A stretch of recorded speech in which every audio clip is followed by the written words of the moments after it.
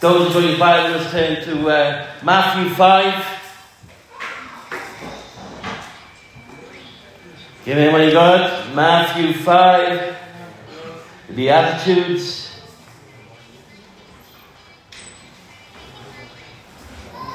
When it says blessed are those, blessed means happy. You're made happy. You know the Bible says that people pursue happiness, you know. But in Psalms 23, the Bible says happiness pursues a man and woman of God. Praise the Lord. Goodness. Okay, chapter 5, verse 6. And it says, blessed are those who hunger and thirst for righteousness, for they will be filled. Okay. Simple message, simple words, but means so much, amen. You know, I'm speaking about a man or a woman's appetite for the want in your life. I want to speak about it tonight, amen. You know, when I was thinking back today, I've saved a lot of years. And I can remember when I first got saved, all I wanted is to hear the things of God. All I wanted to receive from the Lord. All I wanted is to have fellowship. I could never, ever get enough of the Lord. Have you been like that? No, I have. I've been a point in my life that I can never receive enough from the Lord. I've been like that. That I could never receive enough. Man, I'm worried about fellowship. Meetings wasn't never too far to drive to, amen. It was never too much effort to get ready and go to a meeting, amen. And I had that hungerness for the things of God, amen. I've seen me when I first saved, amen, hawking, and I went at the door, get a job, all of a sudden the old pattern come back and I, bang, out my mouth. And I've been so hungry and thirst for the things of God and righteousness. I said, whoa, mate. Whoa, look, what I've just told you was a lie. I didn't mean to say that. It ain't that. And they look at me and they say, but all in my heart, I just wanted the things of God. And I do thank the Lord that we can get this appetite and this desire for the things of God, for the righteousness, for the things of God, amen. You know, the natural body craves. I think you can live without water. You can just do anything from 3 to maybe 6 days without water. Without food, you can go up to 40 days without food.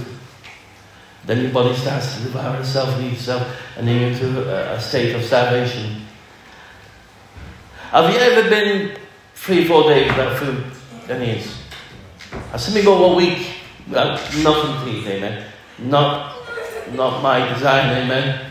Not my plan. I can remember I was stuck in hospital with pancreatitis, amen. And what they had to do, they had to starve my body out, amen. And I couldn't eat nothing, it was just pulling a drip. And all of them imagine first 2 or 3 days thinking about food. You know, after about 5 days, you don't even think about it. The body don't even desire it, it gets used to it. And that's how the spiritual man and the spiritual woman starts, amen. When we start from missing from the word of God, from missing from the Lord, amen. When we start not going to meetings or receiving from the Lord, first we start to miss the meeting, we start to miss the fellowship. But you know, after a while, when you're out in fellowship, when you're from church, you've got no desire to go. That desire is gone. It's empty, it's gone. Why? Because you've gone, and it's just like the body, it gets used to being without the fellowship of God, amen. What I want to talk about tonight, I want to talk about the man and woman who should be hunger and thirst for the things of the Lord, amen. There's a song, I don't know when it's there, a man sung once, you remember Carmen Tom? He sung a song, Hunger and Thirst for Righteousness, years ago. And And when you listen to it, you think, yes, that's me. We need to hunger and thirst for the things of God. But sadly, our body, the Bible says that the body wants, the flesh wants, contrary, the opposite, what the Spirit wants. The Spirit wants to receive the things from God. It wants to please the Spirit, the spiritual man. But the body wants to please the flesh. Maybe you'll agree later on, I'll tell you why. The perfect example that I can give, amen, is in Genesis 3, in the beginning, Genesis 3, Adam and Eve. God can give them anything, go where you want, touch what you want, but don't touch this tree. The tree of knowledge, amen. Do not touch this tree. And if you read in Genesis 3 verse 4, it says that the tree was desirable for food. It was pleasing to the eye. Desirable, pleasing to the eye. And what did Eve go and do? She took the fruit. She took the fruit and not only condemned her own self, she took it to her husband. Look like very good. And he took of it, amen. And that was the beginning of the fall of man. You know, the Bible calls Jesus. The Bible calls Jesus the second Adam. No, the first Adam, he took part of his wife's sin. He done the sinful thing. But you know the second Adam, Jesus Christ, amen, who committed no sin, amen. He chose to take our sin, the bride's sin, upon himself. Why? Because he loved us so much, amen. Even though without fault, he without sin, he chose to take our sin, amen. Because we can have this desire. Church, listen, don't get me wrong, I ain't just trying to go to sisters. Many times, just like Eve, the wife can go, or the husband can go, you can see this sin. Oh, it looks as if I want that. She's got it, he's got it, I want it. I want this thing, amen. I need it. Look how sparkly it is. Look what I could do. Everyone see, because I'll have a better one than him, or a better one than them. Why? Because it's nicer. It's desirable. It's pleasing to the eye. Sin is pleasing to the eye. Sin is desirable. What she not only took part of it, amen, she took it to her husband. And sometimes that's when we have to take it to our husband. Look right there, look. Or her wife, look. Right, sin. It's shiny, it's more newer. It's the new model. I want it. I don't care what it's going to be or what I'll have to do to get it. Boys, sit down. I'll bite your nose off. I wouldn't. No. You don't know me. I want it. I want to take part of this thing, amen. I don't care what it's going to cost me or where I'm going to go, but I want it, amen. And many times as we start to desire the things of the world, the flesh starts to hunger and thirst, amen, for these things. For these things, why? Because the flesh desires them, amen. And sadly, let me tell you, your appetite will never, ever be pleased. It would never. You know, I love strawberries and cream. There's two things I can't get enough of. When I eat them, I want more. When I eat them, I want more. It's strawberries and cream and pancakes. I can never get enough. Shelley starts me because she's frightened I'm syrup on them. But I could never get enough of these things, amen. But that's how we can be for the world. We can never, ever get enough of it, amen. But you say, well, you've just got it, I've just got it. It's getting duller. It's getting older. I need to go here. I need to go there. She done it. He's done it. I want it as well. What's the difference to me?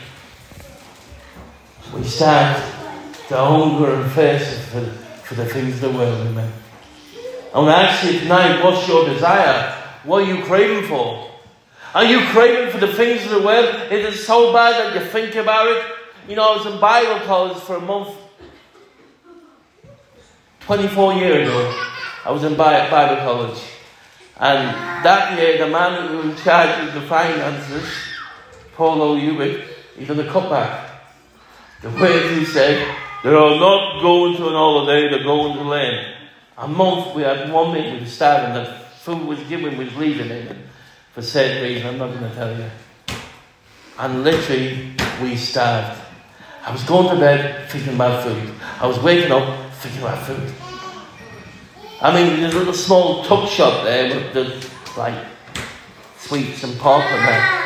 I mean, not counting what was bought me, I think I spent £600 in a month just in rubbish, trying to feed myself. And that was always on my mind. And I was thinking about the rough and ready food where I brought up, amen. Food you probably wouldn't look at, amen. But food that I was brought up on, amen. I started to think about that. And that's how we can grab the world, amen. We start to think about it. If I just had this, I need that. I've got to have that. I've got to have this. When the body starts to crave it. And sometimes it doesn't matter what we do or what it's going to cost, we're going to want it. Why? Because we start to crave our appetite. We start to crave, amen, we're hunger and thirst for sometimes the things that we shouldn't be doing. We're doing things that we shouldn't be doing. Looking at things you shouldn't be doing, amen. Listening to things you shouldn't be listening to, amen. Being at places you shouldn't be at, amen. Why? Because you're craving it. You're hungry and thirsty for these things, amen. We need to hunger and thirst for God's righteousness, amen. For the things of the Lord, amen. You know, this time of year we see it many times. Every convention and a few missions we get believers, amen, and what they do, they binge out.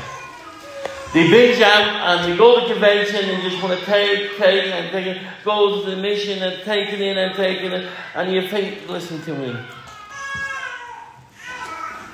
They're like bulimia, amen, because they binge in, they binge. So as soon as they come from them places, there's never really taken it at all, amen. It's been a breakdown. As soon as you take away, it just comes straight out again. There's never applied it to the life, amen. The word is only good as you apply it to your life, amen. The word of God can change you if you apply it to your life. The Bible says a man who forgets the word, amen, in the book of James, is like a man looking in the mirror and forget what he looks like. But when we apply it to our life and take it in, amen, we start to benefit.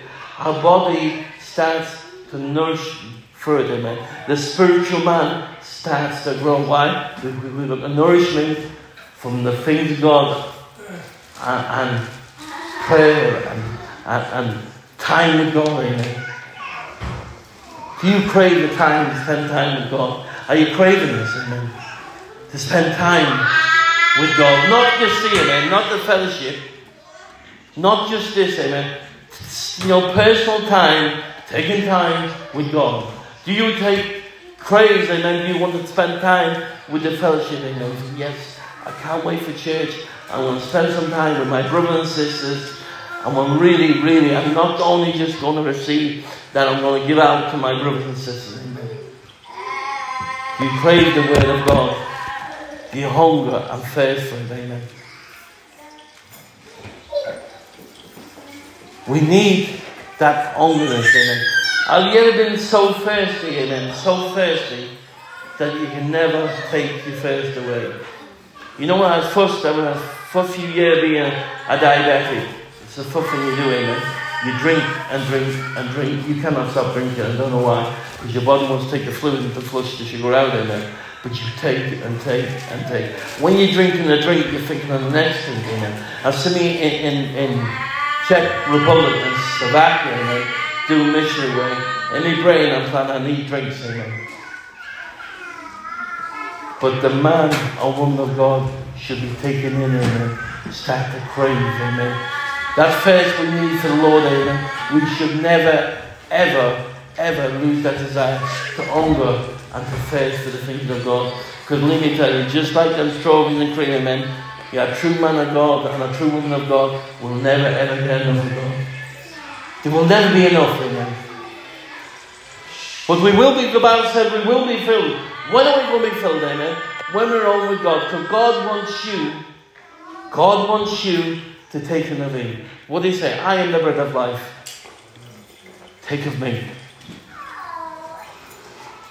Anyone thirst, come to me. Jesus knows that we need to take from him. We must have that appetite, that thirst, that we want God in our life. We wake up in the morning time and we want God in our life. We need that desire to hunger the things of God more than the flesh wants, amen. You know a good test, amen? A good test to yourself, I don't even know. I have my own problem. I fight every day to follow God, amen. Not the best test. In the morning time or the daytime, you're stuck, especially waiting. You've been on a job waiting for a man to come back for a job. You've done a job or whatever. What do? You got the phone in your hand. Do you put a lot of rubbish on? TikTok, or YouTube, or whatever. Do you put those on? Or when you have spare time, do you put the Word of God on, or teaching they make? The Word of God. You ask yourself where you stand with that. You ask yourself, when you got that thing in your hand, what do you want to receive from it? Things of rubbish of the world, or the things of God, amen? Because the man or woman of God will want the things from the Lord, amen? You know what I can do? Thank the Lord, amen. Thank the Lord Jesus. You know, like I said, when I first saved, I could never get enough of the things of God. Never get enough. I just want to talk about God. I just want to fellowship. You know, I'll be walking, and all of a sudden I see a Christian fish, and I try and find out if there was Christians. I just want to talk about God. People in the street, I just want to hear about God, talk about God. Get to know this man Jesus more, amen. But sadly, we lose appetite for the years, don't we? We get less hungry, less desire for the things of God. But I can say what something I was saying to Peter. These last few weeks, I've never, for a long while, had that desire, that hunger and thirst that God has given me back for the things of God, amen. And that's the truth. Lately, I'm just hunger and thirst for the things of God. I just want fellowship with my brothers and sisters, amen. I just want to receive from the Lord, amen. I just want to encourage my brothers and sisters, amen. Was it always there this last time? For a while, I find myself getting desire for this other things, amen. Want me full of other things, amen. But I know as a man of God, I need to take from God. And I believe His righteousness. Not my righteousness, amen. Remember, I'm a piece of rubbish, amen. It's not my righteousness. I want to hunger and thirst for God's righteousness in my life, amen. I want to thirst, amen, to seek the things of God. The only thing what matters is to find the things of God. We've all been hungry, we've all been there, we've been in the cupboards, and you're thinking, I know she's gone in the shop, but there must be a piece of hard cheese somewhere, amen. And there must be something there, edible, amen. And you've gone to the cupboard and literally there's nothing in the cupboard. But you're searching something to feed you.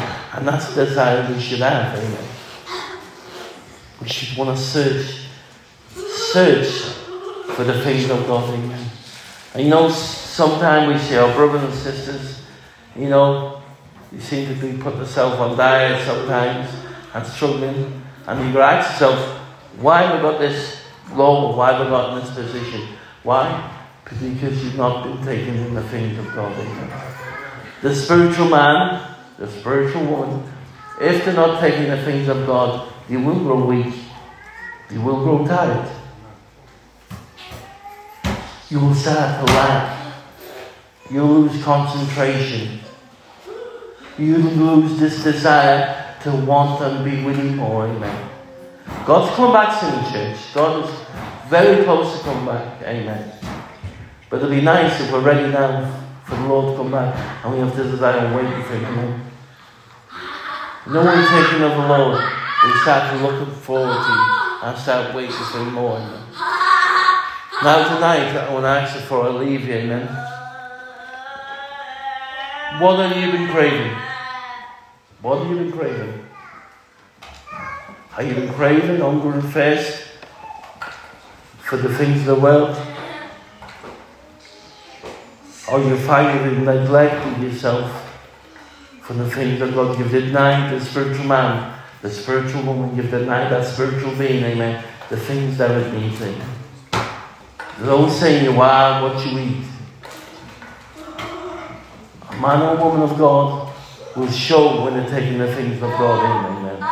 The man or woman of God will show when they spend time with God. I can have 2 minutes with a man or woman. I know if they've been spending time with God. I know it. Why? My spirit testifies, amen.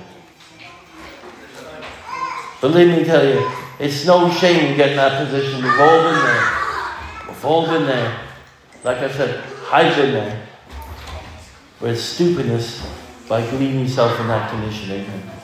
It's like you starving for food and there's a cupboard full of food and you won't take it, amen.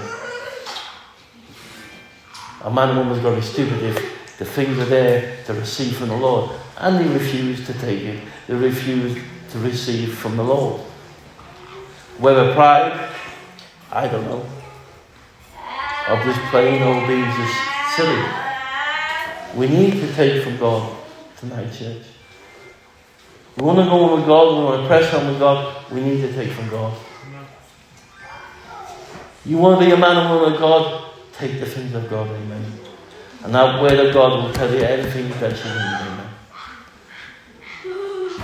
amen. Amen, so pray, amen. Bow your head.